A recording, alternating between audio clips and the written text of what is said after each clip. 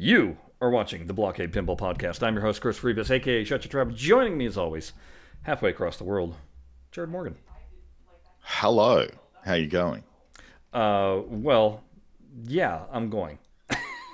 We're going. That's Yeah. hold on. I could even make more adjustments because apparently I'm cropping the top of my head off. There we go. Oh, no. Yeah, so, folks, as you know, this is the Dog and Pony Show. We're, Yeah. we like to think ourselves tech savvy, and then comes this whole broadcasting nonsense. And one of these days, maybe we'll actually buy professional software. But in the meantime, then we have to use the freeware. And my good old OBS decided this morning when I logged in, turned it on, to revert back to who knows what and mess with my audio. And so, Is there a way to actually like save all the configuration for like you can save like essentially export a copy of your configuration settings, right?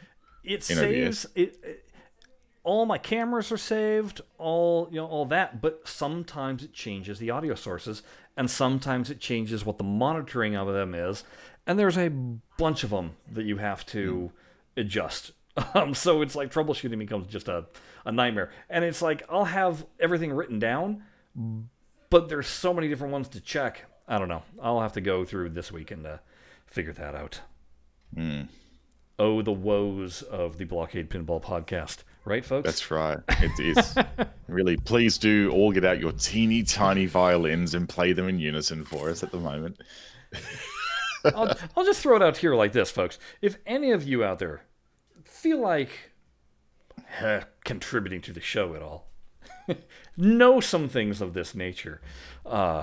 Heck, if you want to be in control of the video monitoring, that would relieve me from having to switch cut like that and go to that and come back to this. Let us know. You know, we're happy to share the fun if you want to get experience. I don't know. So yeah, what's going on, Jared?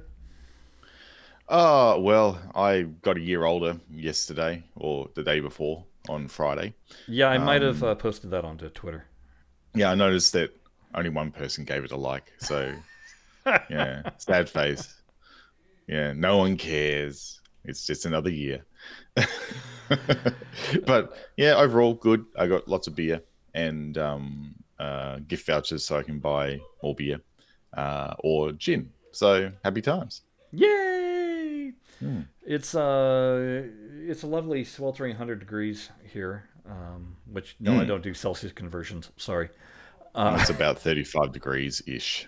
This kind of popped up into a discussion on the Discord, Pinball FX3 Discord channel, and where all of a sudden they were blathering on about, oh, it's this degrees Celsius outside and all that, and I just popped in. I was like, clearly you all are, well, A, you're talking in the middle of the night, so you're not in America, and B, I have no clue what any of this means because we never bothered to learn those things.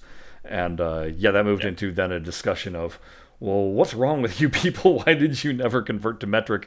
And then it even went into that people are bummed with, because they select English as their gameplay language, and everything is in feet and inches rather than being metric. I was like, interesting. I never knew that. I guess you'd have to have a UK option or a Europe option, huh? Yeah. That's right. Yes, because things are different outside of the US. It's funny that. Yeah. So anyway, that was some fun over there. Just trying to. It's those weird differences between the US and the rest of the world. Yeah. Exactly. So as you guys might have noticed, Volume 6 is not released yet, nor do we have a release date.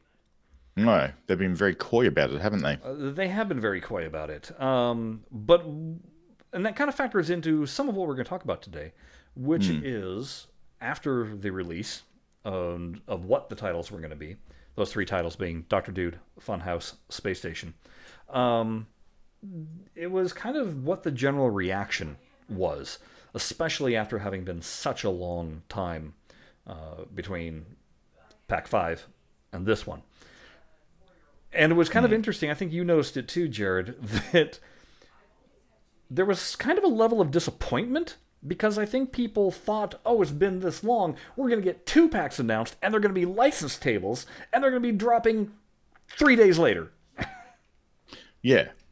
Because that's what we're used to now. That's pretty much the way Zen does tables. Well, you know, when we say a couple of days later, it's normally, you know, 3 weeks later, but that's generally typical. And there's been radio silence on it. There's been plenty of promotion about the tables and the different, you know, pictures of them on Twitter, etc., all the social medias, but yeah, definitely missing that release date. And that's clearly frustrating people, right? Well, you know, there's radio silence and there's radio silence. So I know that Geno popped on with his, he does a stream usually every Thursday of him playing some table. It's European time, I think about 5 p.m.-ish. I think for me it's like 8 in the morning, 9 in the morning. But anyway, he had made mention that, you know, because somebody asked him that question of, you know, why don't you guys make any, you know, spit out more info? And he was kind of reiterated what we've always said, which was that we share news when we have news, because we'd rather not overpromise and then underdeliver, because that is more of a disappointment than anything. So it's better to not say anything at all, and then when there's actual news, ta-da! Yeah. So, and I think Exactly that's right. kind of what's now happening with the release date. We got to be close. We're close. We're close. But as to why they haven't actually put out a release date, that's a good question. I don't know what they're butting up against on that front. Me neither. It's like they're waiting for some special point in time that we don't know of. It's maybe lining up with the consoles, maybe? What do you mean lining up with the console? Oh, for console release. So they haven't. Maybe there's some delay in there. Could be, because Zen does like to do day and date with everything that they launch on, and I know that Zacharia just was doing a post about their updates for the PS4, I believe, and suddenly there was a delay that they weren't sure what happened, but it pushed it 4 weeks. Yeah, just surprise. Ta-da! You know, that's got to be real frustrating, right? Yeah. So there's that portion of the reaction where people are just like, "Oh God, just give it to me already." But then the other portion of the reaction that I did, like I said, despite how many times I know that I popped into various forums and was like, "It's just Volume 6. Temper your hype." People were going full bore. Oh, they're going to make a Stern announcement. Oh, they're going to make, you know, they're going to announce a next generation of game. They're going to... it's going to be massive. It's going to be a huge announcement. And I think you're right. People were really hyping it up in their own mind, weren't they, about what this big, like why have we waited for not CES, the CAX 2020 to release this news? People were like underwhelmed, I think. Yeah. And then to throw on top of that with the underwhelming is the factor that, well, it should have been a big deal that we finally are getting alphanumerics. Because it is a big deal. It is a big deal. I think to those that are DMD players, and that involves predominantly your Zen players that weren't into Williams Pinball before, this is kind of like, whoa, now we're going retro, man. And we're getting into the boring tables, because that was always the big fear that that these are the boring tables. They don't have modes, so they're not as exciting to mess with and play. That's right. Really, it's all about getting multi-ball on a lot of these tables, and that's about it. Yeah. So I think that kind of played into the kind of the, oh, Fortunately, some of you recognize the fact that, hey, we finally were getting a table that was not in TPA, being Space Station. And that is a big deal. That's first to digital, well, commercial digital. Commercial digital, yeah. Which is really what we care about, really, in this show. Yeah, I don't touch the VPX world. Sorry, folks. That's an entirely different beast. I would suggest if you were really into it, hey, there's a podcast idea. Yeah, Start do it. one. Set it up. It's too much information for me to dive into and keep track of. I mean, honestly, you've got so much content to talk about in the like the community build space for pinball, like simulation. So, go fill your boots, make a new niche podcast. Right? About that. I mean, I'm so out of the loop. I don't even know who the key authors of tables are anymore. I wouldn't even know where to begin. It would be like when I very first time I loaded it up and everything was brand new and wondrous. Tooling around with it. Exactly. Yeah, I wouldn't know either. It's an avenue that you really have to go super deep in, and there's not a chance at the moment that I could go super deep into it. I just don't have the time. Well, and on top of that, the VPX community has very much become all about cabinet mode. And so if you don't have a proper cabinet to run it and test it on, then you're also doing a disservice to talking about it. Yeah, because it just doesn't really, they make the views and everything exactly for cabinet mode, right? Yeah, they're all tuned for a cabinet. So yeah, it would be looking weird on just a regular screen. Well, I mean, it's not that they're all tuned to it. I mean, because they do present also landscape mode with their builds. But I'm just saying in general, the community that is really into VBX tends to be also the same community that is really into pin cabs. And there's a lot of me just being able to rotate my monitor and play in cabinet mode is a whole different subset than being able to run a true DMD, run a back glass, run shaker motors and solenoids and all that other jazz that is programmed into VBX. Yeah. So that's our handy, helpful tip for those that want a show of their own. Take that. That's right. Take that. Do that. We'll even watch. That's right. Because it'll probably be quite interesting. We'll probably learn something. So yeah, do it. And yeah, we'll learn something and then we'll report on it. That's right.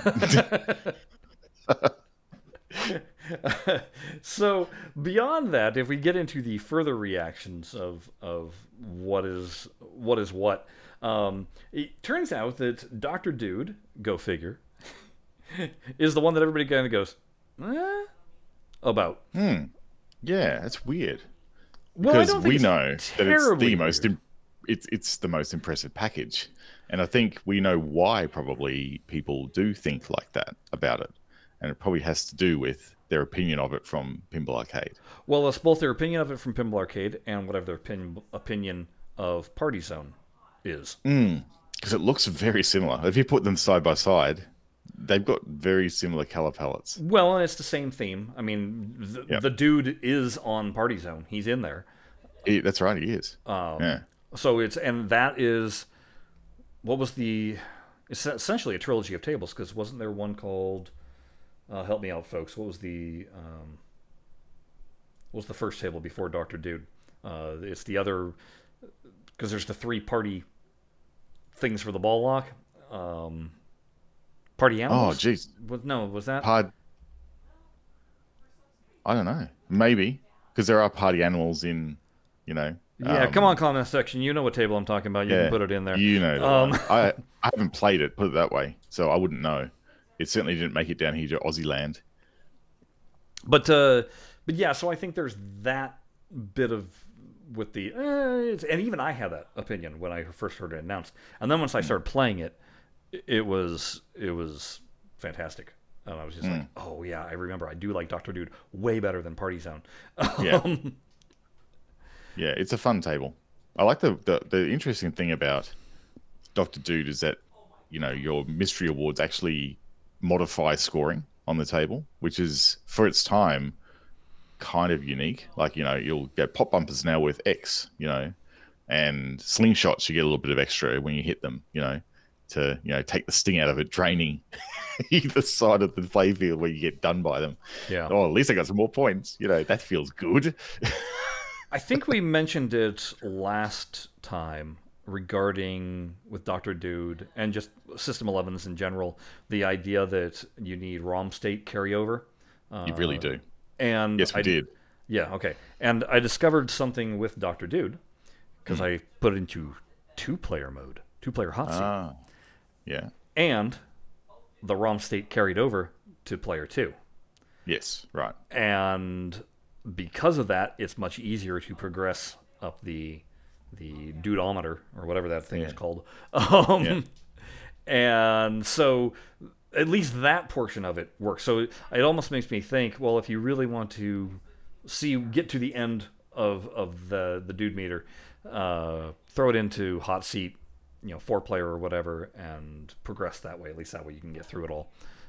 So I've got a question about that because I've never really played hot seat before because there's only one of me here. Yeah. So when you play hot seat, do you get leaderboard status on any scores that you post? I don't know. Because you go into hot seat and you tell it what version you want to play, whether you're playing Zen, Classic Arcade, or Tournament. Mm-hmm. So you can determine those. So it's not like you're altering anything.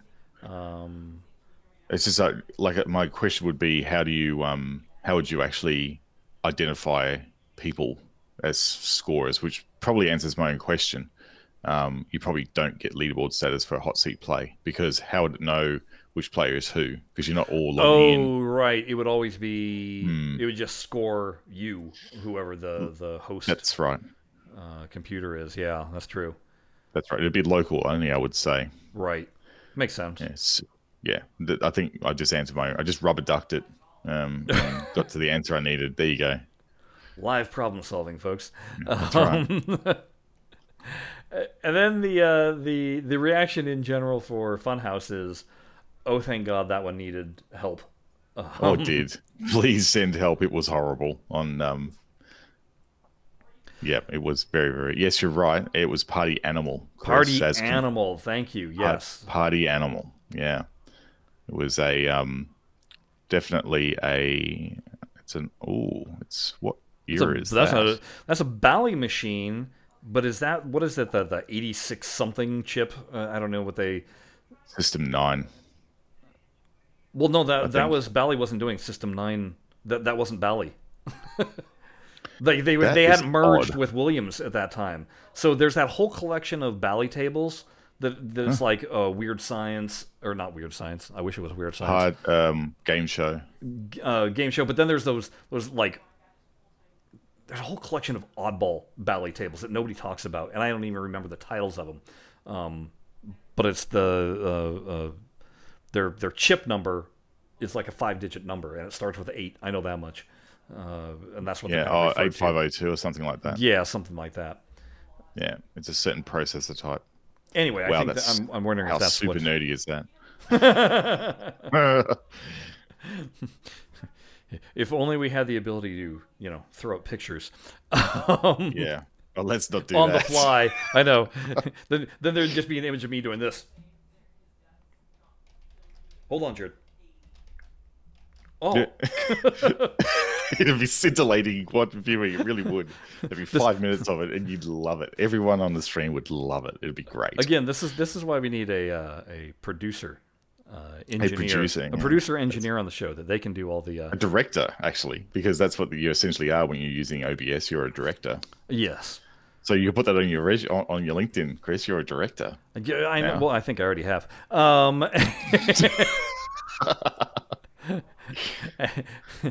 But because that person would never be on camera, they could be easily doing and nobody would ever know.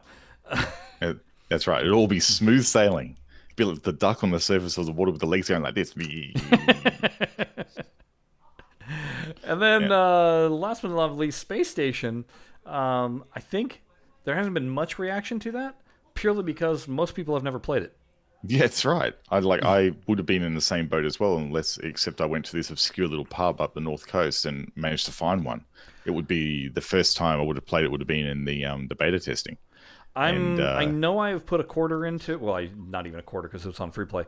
I know that they had it at Arcade Expo, and that I did play it.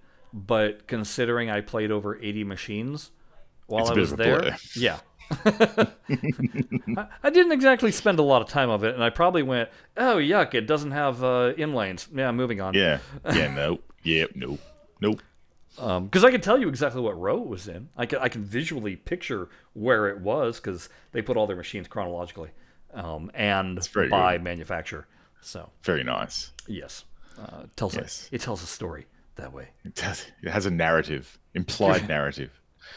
which is kind of funny because then you get to like the stern row and it's just this bottleneck of people all down at the one end and it's no man's land at the front end. Yep. Do they have the stern / Data East row? Is it all like, umbrella stern? So or is it like no. Data So East what's separate? how Arcade Expo organized theirs the couple of times I've been there. Modern stern is all in one row, but then where it ends, they go into stern electronics. Right. Yeah. Data East is a couple of aisles over because they don't have a large collection of them, maybe 15 tables of them, and that it shares the row with Bally EMs actually. Huh, interesting. And then so in the miscellaneous category, is in the miscellaneous, and I'm trying to think whether or not they did put Sega there, but I don't think they did. I think Sega was in kind of its own spot also, because they basically what they kind of do is like the Capcom machines, because they only had a couple. They were in a little corner right next to the Alvin G machines. And then they had this one pit area that was basically all the rare machines. So that was where I played Alien. That was where I played all the spooky tables, where I played the Thunderbirds table, where they had Houdini in that row. So it was kind of those oddball rare boutique. Yeah, exactly. But the Bally Williams row, it's one side is Bally, one side is Williams, and it's the entire length of the warehouse. Wow. Yeah, it's. I mean, I'm telling you, it starts with like the Bally row starts with the Bally ultra wide bodies, and then goes all the way to the end where you got your Cactus Canyon, basically. Wow. Yeah, that would be quite the sight. Yes, and that's why I say the middle portion of that row is where all these very strange Bally tables are that have oddball layouts and themes that you're like, what the heck is this? This is like gangsters and dames and or you'll get your tables like Spectrum and Vector. Those kind of deals. Very experimental. They were really experimentations of the technology of the time to see what they could do with them. A lot of the tables you find, like the oddball ones, are the designers and developers at the time going, what can we do with this platform? This new chipset, how can we exploit it? Well, and so they base a pinball machine around this idea they have for the hardware specs, basically. Yeah, and that was kind of, Bally was on their last legs, and was trying stuff out, and so that was right around the time, because that would be mid '80s, and then they got absorbed by Williams. Yeah. So that's kind of, but you turn your head 180 degrees and see the Williams aisle, and it's just hit after hit after hit after hit. Yeah, that's right. The hits just keep on coming. But good luck finding a Williams table pre 1980. I mean, they're there over in the EM section, but it's like you don't care. All you want to play is the Gottliebs or the Bally's. That's right, of that era. Yeah, of that era. Absolutely. Yeah, they were the premium EMs, all the Gottliebs. Yes. Anyhow. Anyhow, okay. So now that we, boy, talk about tangents of what we didn't plan on talking about today, Jared. What we just did. So there you go. You're Ta-da! welcome. The other thing we wanted to touch upon was, hey, how about those 3/4 scale pinball cabs that aren't being made by One Up Arcade? Oh yes, that's right. That's so right. Not the One Arcade. So I could probably go because I've been hanging around on the good old Toyshock fan page. It's run by P-Dubs, and the Toyshock folks have released 2 bits of information. So if you have an original cabinet, like a 1.0 cabinet, you can get a complimentary upgrade board to 1.2. All you need to do is cover the shipping for it. And they also have they also showed the new monitor surround for it as well. So the whole the bezel. The bezel, thank you. That's the word I was looking for. So it's now a 2-tone bezel that's been like laser coated 2-tone bezel. So what they've done is they've reduced the amount of gray and put like a black inner ring on the bezel to sort of offset the screen. And it was interesting. Jeff Falk, who is the person who like runs Toyshock, along with Linda Falk, they were on the stream with P-Dubs, and they were saying, look, it was an actual conscious decision for us to make the bezel as big as it was, because this really is, I think the name of the product says it all, Toyshock. This is actually considered a child's toy. Yeah, they're specifically targeting a younger market audience, and are not targeting the more hardcore, which is funny to say, hardcore audience when you're talking about people that aren't, when you're talking about people that aren't going to sink money into a full-size virtual cab, but are looking to go significantly smaller. But yeah, no, they're definitely, they have a price point in mind, a price budget that they don't want to exceed, and are almost happy to concede it's like, we're going to take this chunk of the audience and we'll happily concede the other chunk to the other companies. Yeah, exactly right. Yeah, but I really did get that feeling from the live stream that they ran there. It was very much, they really do know what what demographic they want to target. They were really quite surprised with the they were quite surprised. I remember Jeff saying, he was very diplomatic about it, but he was saying, yeah, we were rather surprised when the product was released and we had all the flipper lag issues. Like, you could tell that he was going, dude, WTF, Farsight, what did you do? And they were like, we didn't even really notice it. I'm like, well, if you don't play a lot of digital pinball, you're not going to notice it. Yeah.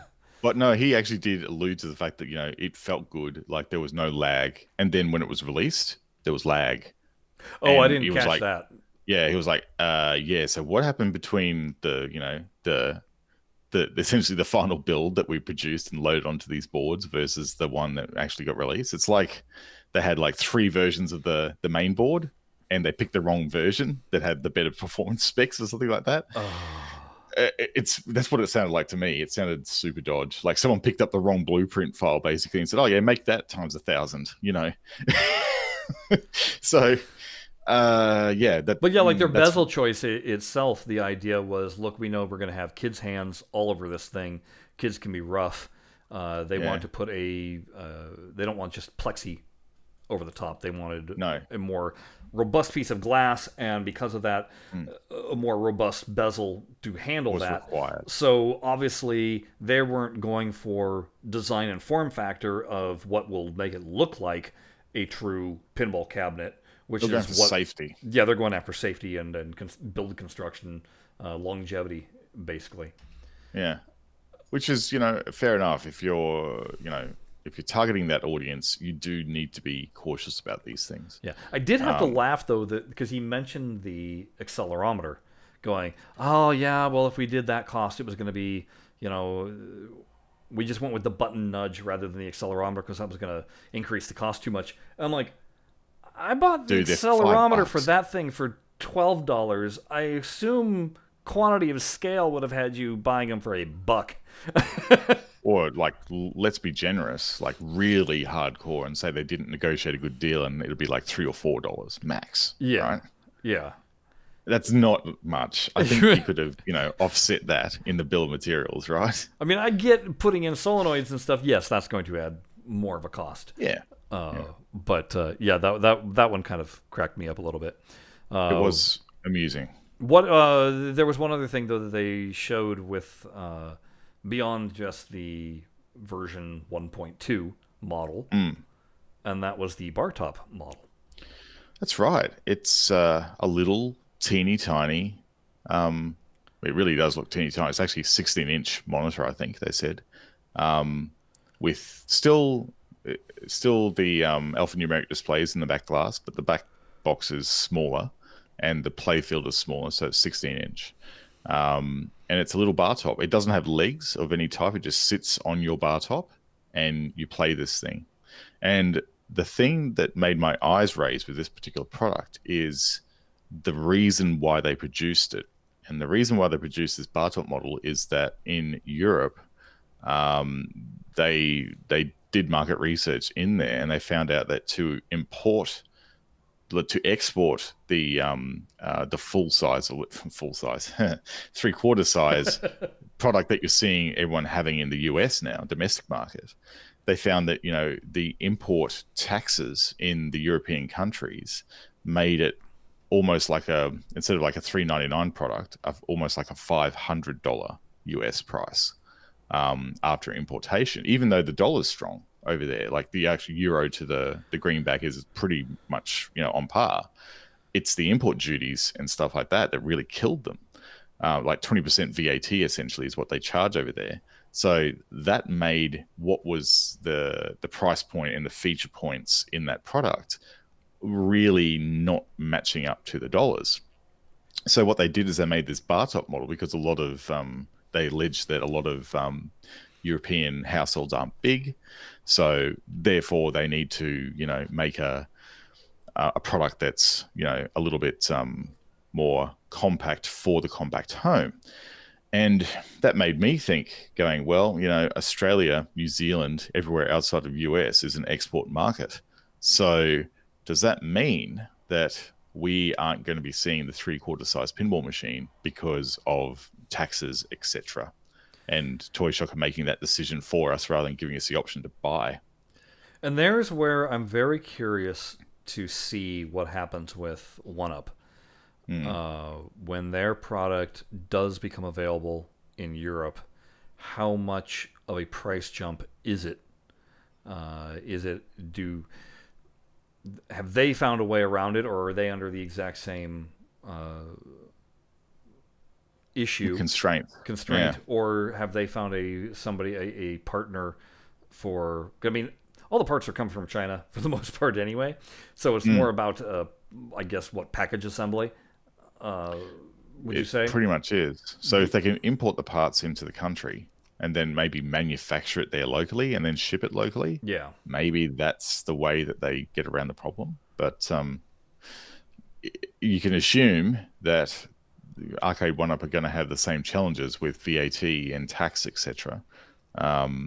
So it's going to be interesting. Like, I don't know how we got a range of Arcade 1UP cabinets down here in Australia a couple of years ago. Like, they came into the country and you could buy them through Aldi, I think, at the time.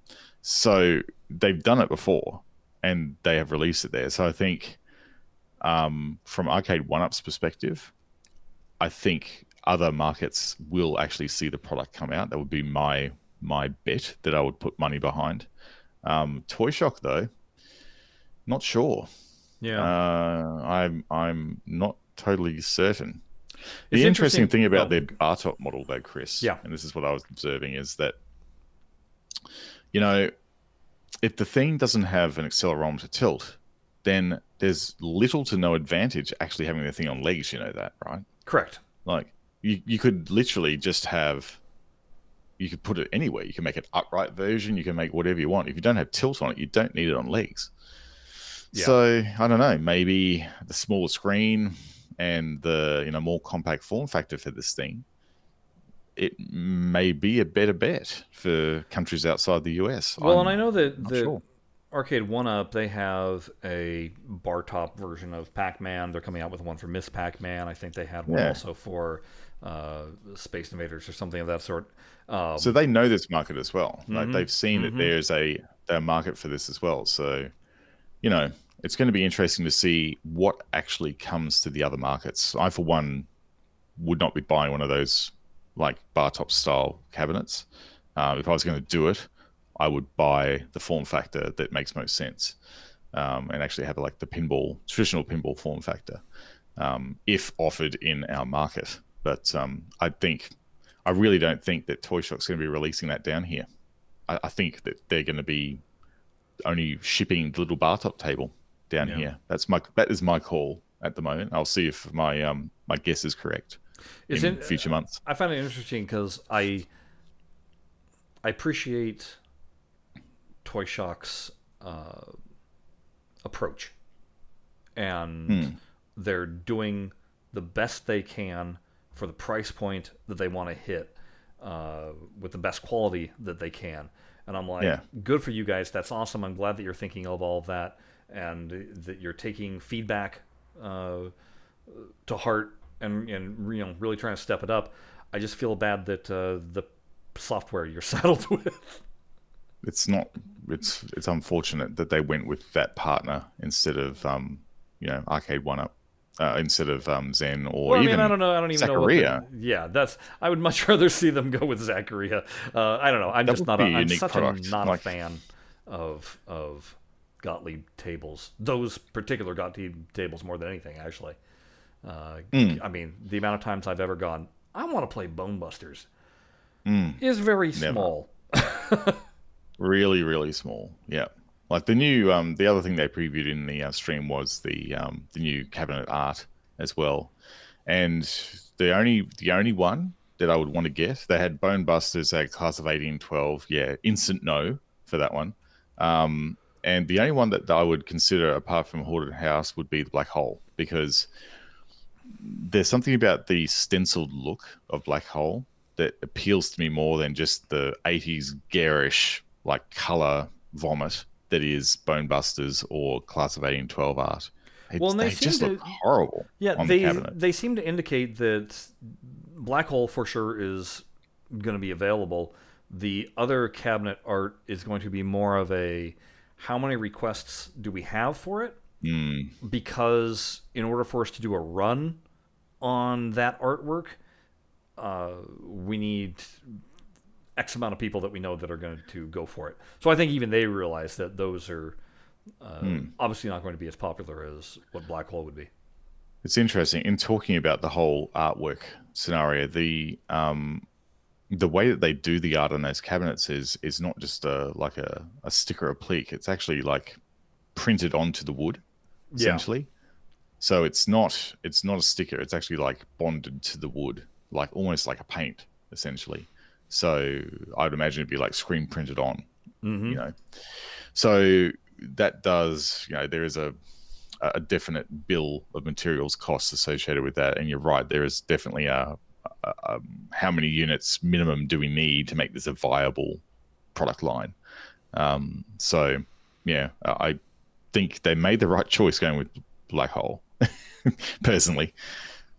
I do wonder how many people, though, are going to take that cab and modify it. The Black Hole cab. Black Hole or even the Haunted House cab, just from the standpoint of there's no DMD. You've just got the alphanumerics. And the fact that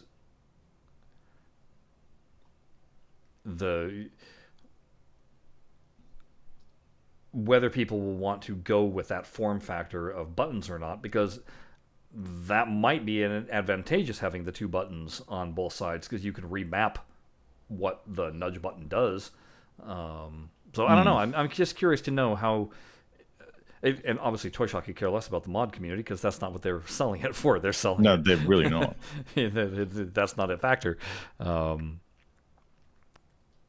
already seen someone put a digital back glass in. Like people have gone down that route already with them and turned them into like a mini pin cab. So yeah, there's already prior art there for that. But you know, I think the form factor is the thing that appeals to people because you know, Toyshock do have a valid point in that there are households out there that just don't have the space, the floor space for these. Like I'm even struggling with, you know, doing up Force 2 and like Pink Panther's on its end in my garage because I just don't have room to assemble both at the same time. Like they're hulking beast pinball machines. Right? They take up a lot of floor space. So yeah, they made a good, like the whole 3/4 range is smart business, really. Like the more you think about it. Yeah, we did get a preview. Mel Kirk, COO of Zen, tweeted out a pic that he had assembled a Marvel Pinball arcade 1-up cab at his home. So we know that they're a real thing. He did say that artwork's not final. You know, it's still... what did you call it, Jared? A production test run? Yeah, I think... Yeah, it was a production... What are the production samples? Production sample, there you go. Yeah, it seemed like one of the production samples that he'd set up in the house. I mean, it looked good, but... It does look good. I got a better look, though, at just how small that 24-inch screen is going to be, because there's a lot of lower area. That lower, the full lower area, the lower apron is just a big black bar. For that could really do with some art on it. I really hope they do something with that area, like put some art on it or some Zen branding or something down there, or even make it look like an apron. Like, yeah, but then you would wind up having a double apron. Because then there's the apron that would be on the playfield itself, too. Like a double rainbow. What does it mean? What does it mean, man? Double rainbow, wow. Yeah, but the angle that he took the picture, I just kind of went, ooh, boy, that screen is going to be rather small. Yeah. Within the scale of the cabinet, like it's almost like they should have just moved the screen down more and had the top area as a void. I don't know. Or maybe like middle roaded it or something like that. It just feels really, top loaded on the cabinet. There's where I wish that there would be the option of, oh, you want a larger screen? Here, you can buy it from us and put it in there. Yeah. Just because you know that people are going to swap that thing out. You just they will. Yeah. It's going to be probably one of the first things the modding community look at. Which again, and here we go with our third cabinet option. If you're really going for that, if you're going to mod it because you want to be able to play all your pinball and have a larger screen and do all these things, well, you might as well just forego doing it on the 1-up cabinet and go the AtGames route, except for the fact that we still know next to nothing about it. It's talk about radio silence. Yeah, that company, no idea. They just do the shadow rendering. They don't even have a render of what they want their cab to look like. It's just a silhouette. Yeah, they're taking some cues from Arcuda. Oh, are they ever taking cues from Arcuda? Don't say anything because people might steal what we're doing and put out. Yeah. But that is still the... This is why I wish they would put something out. They put forth a true render. Because... if you're going to steal any of the marketplace, you need to say what you're going to do so that people know. So that just people rather bone. Yeah. I mean, rather than people going, "Oh, I'm going to buy the 1-up," and then they're going to get mad because, "Oh, I wish I had stayed, away and done the AtGames one." You could steal the thunder and be like, "Boom! This is what we're putting out," and it's coming in this month. Like that's all they need to do: show the product. People can derive a lot of information from even a render. Like, look what Arcade 1-up did when they first announced the tables. They're all renders. And, even some of their, the shots with the pinball machine, allegedly in a home, that was absolutely a render, that one. It was a very good render, but it was still a render. So stuff like that, like get your product out there so people can see the thing. Like, I just don't get there. That's another one that I just like roll my eyes at and because it's I mean that's what Toyshock is doing. Toyshock got their product to market. They're first, shipping products, and they're shipping product right now. Yes, because there's going to be that desire of people wanting these things, and to the less informed, to the grandparents, they're gonna be like, "Oh, little Timmy, he wanted a virtual pinball machine, and I saw one at Walmart, so I bought it." And, having no clue that there's going to be a difference. No, and the thing is, little Timmy will probably go, "Hell yeah, this is awesome." Because older Timmy is going to go, "Oh God, Grandma, give me the receipt." Yeah, older Timmy's going to go, "No." Yeah.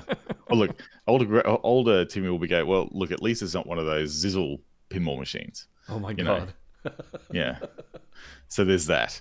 Look, it's better to have 12 sort of questionable Gottlieb tables than no Gottlieb tables at all.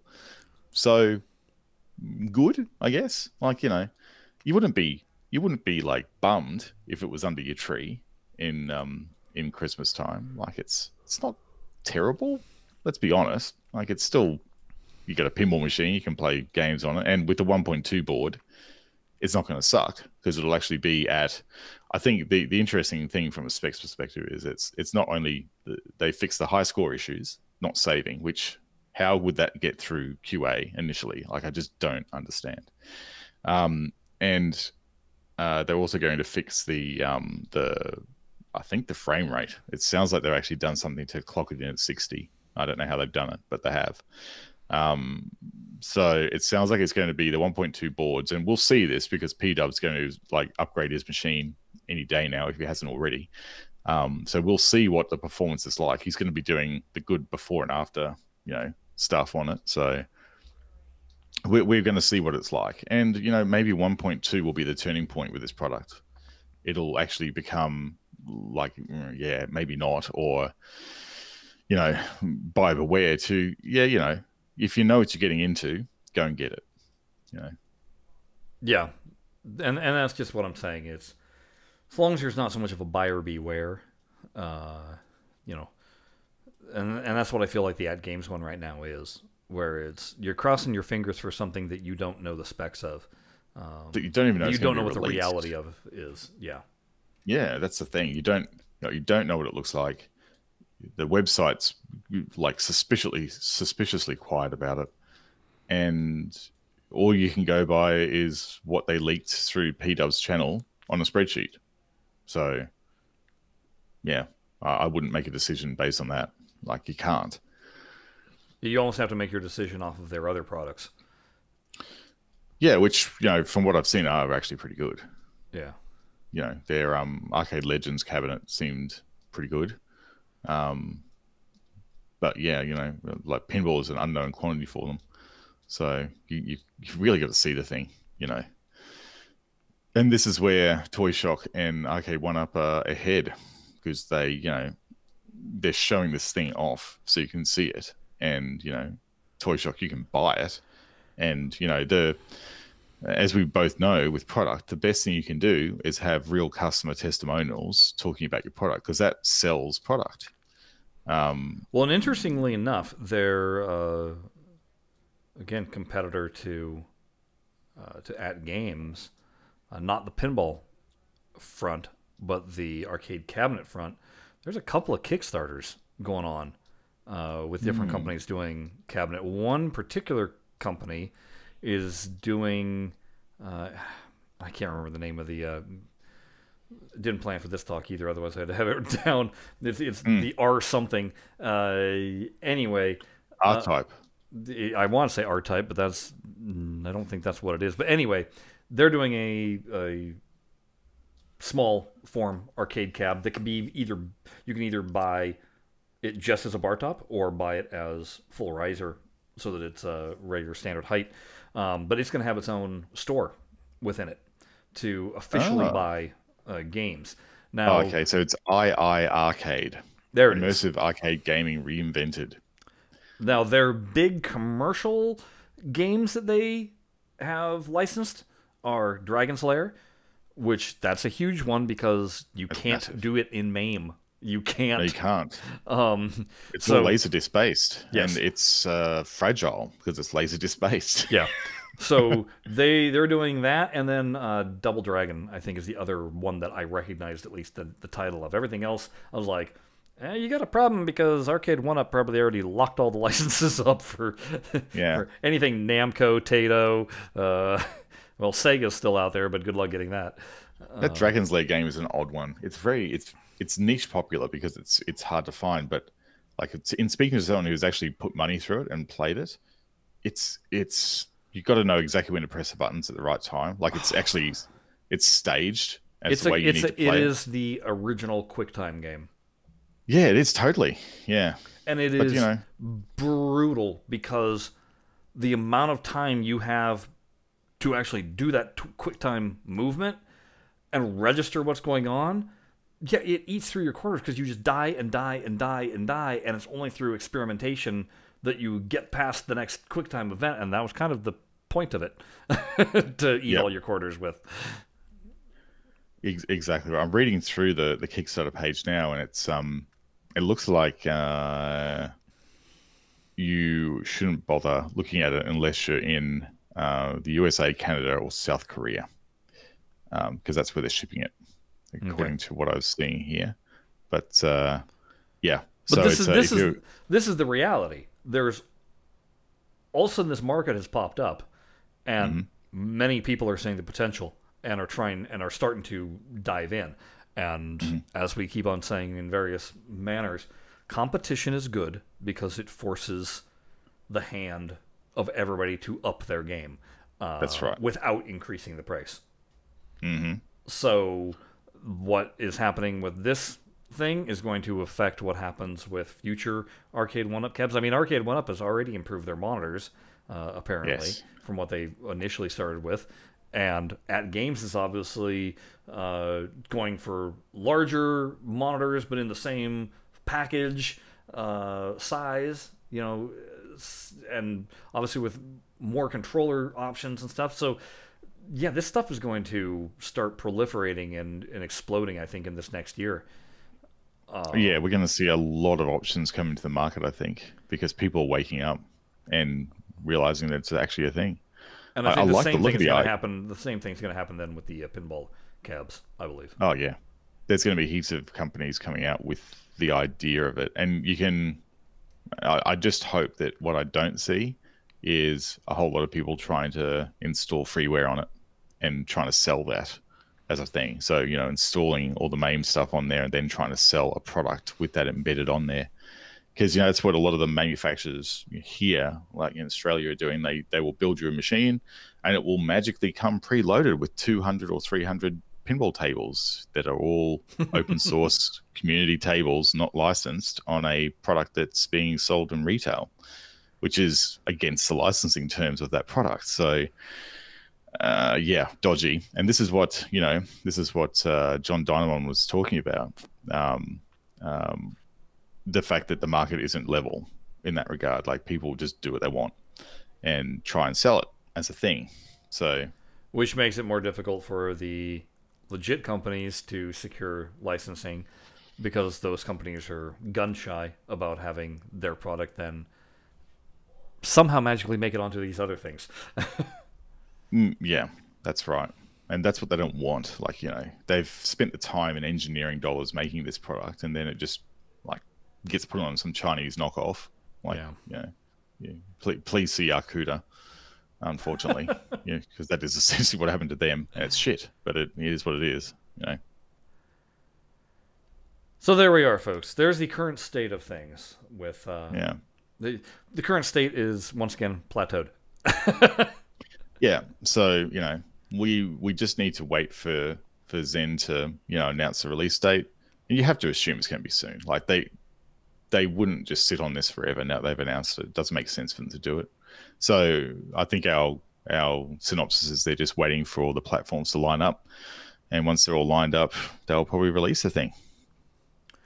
Yeah, because I think I had said my guess was going to be near the end of July. I think your guess, or excuse me, near the end of August. And I think your guess was beginning of September, if I'm not mistaken. Yeah, something like that. Yeah, so it should be. It feels like September to me, I think, at this stage.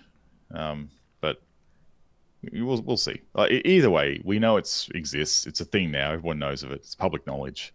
So they're going to release the thing, you know. And again, as both of us have played the beta, we can tell you marked improvement over what previously was available. Yeah, those 3 tables are like, you wouldn't even recognize them from a gameplay perspective.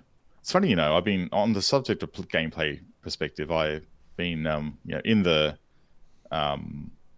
Toyshock chat, and there's people in there talking about, oh, you know, I really just wish that, you know, Farsight kept the license and they were able to continue doing things, because, you know, the games play really well, and it got me thinking, going, and I thought, no, I'm going to just ask the question here. And, you know, they say, you know, one of the classic things is I don't like all the pop-up scores and the animations. I say, well, you can turn it off, right? And some people don't know that still. Oh, yeah. That you can turn off those things, which is really surprising. And I think I think I might have won over another customer to Zen. Now they know they can turn that off. So I'll get that internet dollar. Thank you very much. That the virtual internet dollars coming my way for that. So, you know, they were talking about, you know, the fact that, you know, Zen's physics are just no good, and, you know, Farsight's physics are much better and stuff like that. And, you know, I just went, okay, nice, good opinion there. Just left that one on the card. You know what I responded initially going, like, you know, like, okay, if you can look past all the railroads and, you know, questionable physics when the ball leaves the playfield, sure, Farsight's physics are much better. But, and then, you know, I could see it going down the rabbit hole, and I thought, no, I'm just going to step back here. I'm not going to win this argument, nor do I really care. So yeah, I think I just went, nope. Because I don't think, as far as I know, Farsight still very much has the Gottlieb license. It's theirs to say we're done with it. It's not going to get pulled from them, from what my understanding of their licensing agreement was. But they're also not going to make new tables because they don't feel that there was any interesting tables left to do. So I think the only way you're going to see new Gottliebs is if those people that bought the Toyshock product demanded from Toyshock that, hey, we want more Gottlieb tables, and then Toyshock actually commissioned Farsight to do it. That's, you're right. I think, the only way that that's going to happen. Farsight's, I think you're dead on the money there. Like, Farsight will need basically a signed check to actually start development again, because to them it's a risk. But if they have someone paying the bills, that they are essentially a contract studio now. That's what they do. Like, they're making all the Brunswick. They got Brunswick Pool, Brunswick Pro Bowling. You know, that's all, you know, with probably some money floating around there to make it worth their while as a development studio. So if someone pays them, they'll do it. And or they'll do whatever, really. Like, they'll produce whatever they can get their hands on, really, if someone pays them the money, which is, you know, good business, let's be honest. You know, producing something you have a guaranteed, like, revenue stream for, yeah, that's a logical choice. But not only that, but if you're doing the EMs, having the physical machine in your office is no longer such an important factor. No. I mean, they proved that just with their Pinball Hall of Fame Gottlieb collection. Oh, they did all that with scripting. Yeah, it was all scripted up. I mean, the logic of those things is it's very predictable. As long as you know what triggers what and when it triggers, you can totally script that. Like, you don't need to emulate or do anything, because, well, you can't emulate it because it's an EM. And in terms of tuning the physics, well, they weren't exactly tuning the physics of the EM to actually play like an EM to begin with. No way. And if your fan base doesn't care, then voila. Voila, you've got yourself a market that's, like, great. Like, you can sort of do what you want. Yeah. And yeah. There was a discussion also going on, and I kind of find this interesting. There are some players that do not like the new physics that came with the Monster Pack and with Volume 5, because they feel that the ball suddenly slowed down. Interestingly enough, myself, Spacey's Arcade, Greg over there, like the new physics, because we feel that it more closely resembles what the actual table, a real-life table plays like. Yeah. And so I kind of posed the question, I'm like, and for the people that were complaining about it, and I said, what's your experience with real world table play? Because I knew a couple of the people have never actually gotten their hands, because of where they live, they've never had a chance to play on a real machine. So that means all of their experience is based off of either playing previous versions, so somebody else's interpretation of physics, or watching videos, typically the Papa videos, which are, again, you're dealing with not only different table settings than what a table was designed for, but the skill of the player playing it is making certain things, ball behaviors, look like they're natural when they're anything but.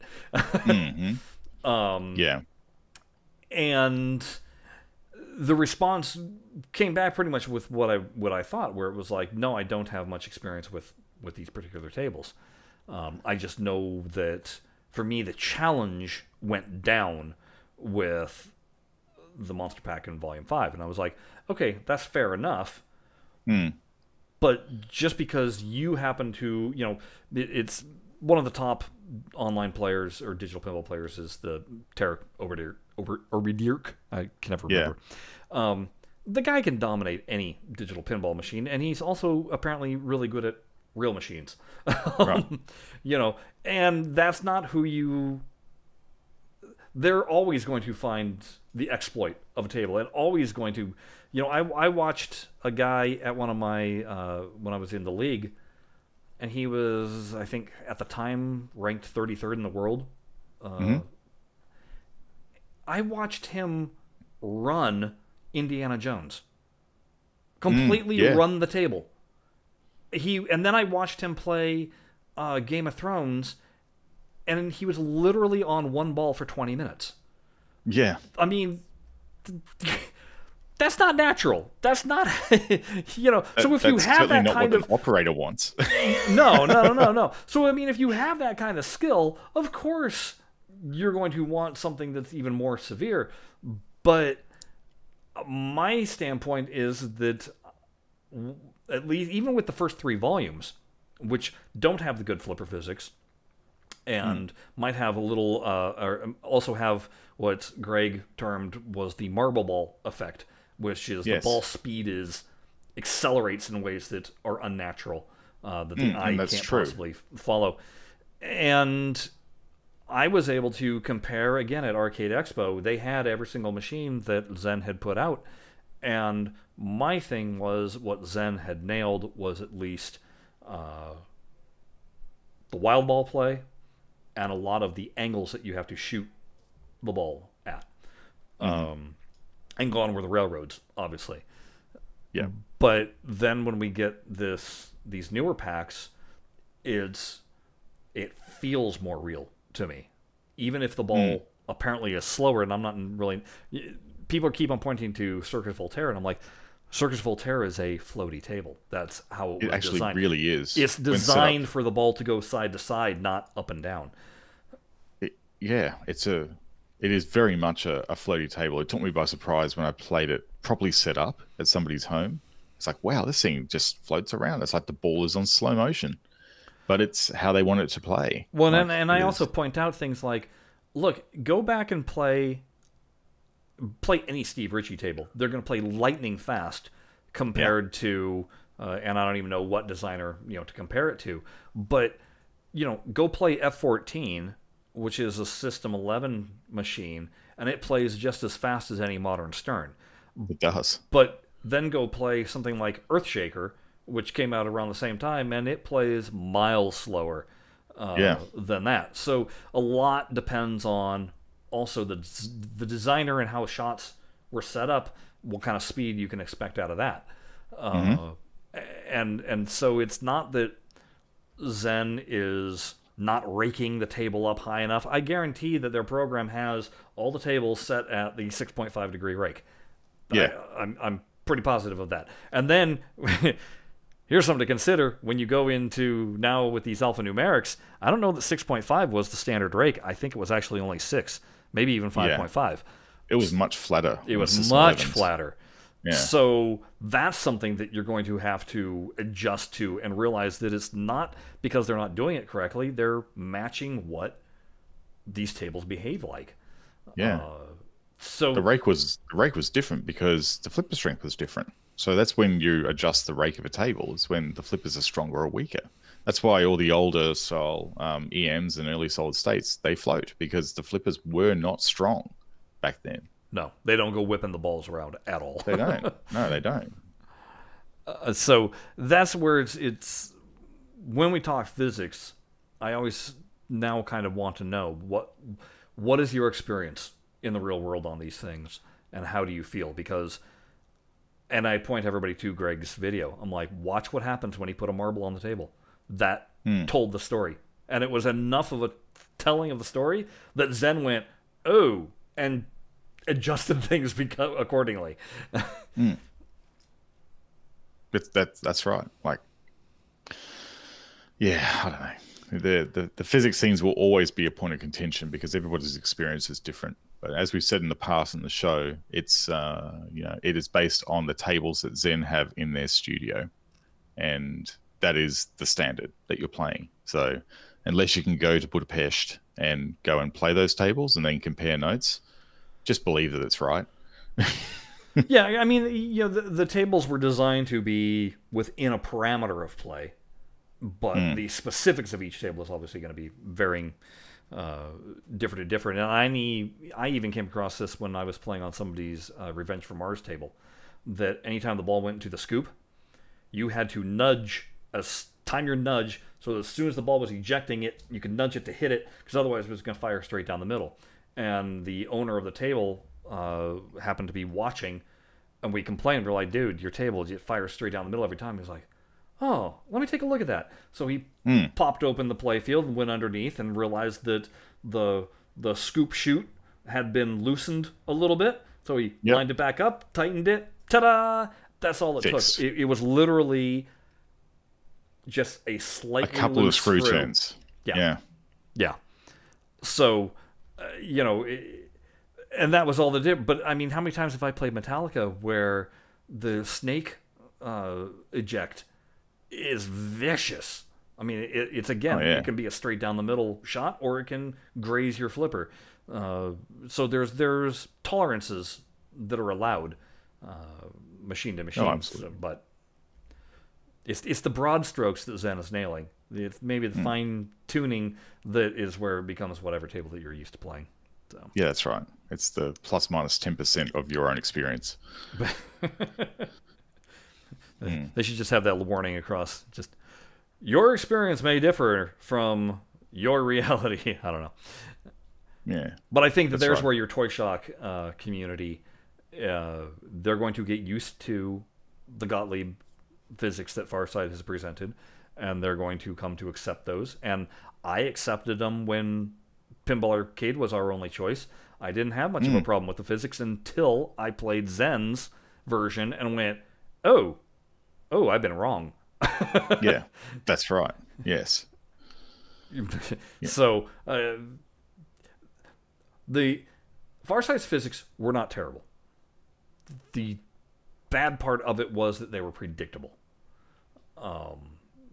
But they did do a fairly good job of, especially when you compare it to previous pinball games. Other than, everybody always brings up Pro Pinball. I never played Pro Pinball, so I can't really comment on that one. But everything else that I had ever played was always exceedingly unnatural in feel. And I always felt Farsight felt much more natural, and I completely accepted it for the 8 years that I was playing it. And then, like I said, it's you think you've had, a good pizza, and then you find out that you've just been eating Mama Celeste, and all of a sudden you have a real pizza from a real pizzeria, and you go, oh. Oh, that's what it's supposed to be like. Yeah, exactly. Yeah. So, different flavors. All right. We're going to call it at that. You can expect to hear from us in 2 weeks. Presumably, hopefully we'll have a date for you. Yeah. Presumably with an or a release date. Yeah. But that's when to look for us next, 2 weeks from now. And I don't think that we're, other than the release date, I don't think there's much that we're really looking out for. because I don't think we're going to be seeing any new news about the cabinets, even from Toyshock, until September proper. Oh yeah, I think so. Like I think they're going to be ramping up from September quite aggressively, but I think yeah, I don't think we're going to expect anything from August and at all. Yeah, it's going to be towards the latter half of the year, I think, or the latter quarter of the year, really, isn't it? Yeah, something like that. So anyway, that's the good lord. I just heard a giant explosion outside. Oh, fireworks. Fireworks. Kaboom. Yeah, why not? Fire in the hole. So long as it's not a power transformer, because in this heat, those can go too. Oh yeah, that's true. Yeah. Okay, over in the peanut gallery, it's speculation of what to expect from Zen for the rest of the year. Stuff and things. Wait, that's what comes from our show, not from Zen.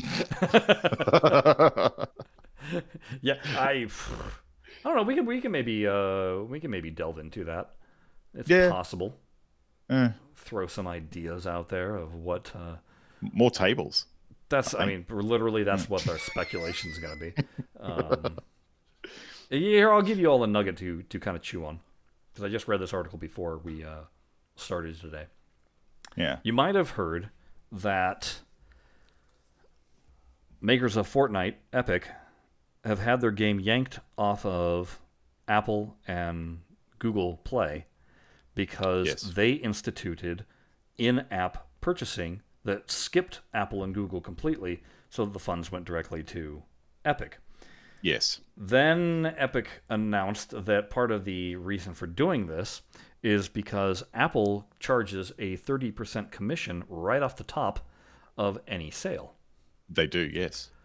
Whereas the Epic Game Store only charges 12% for theirs.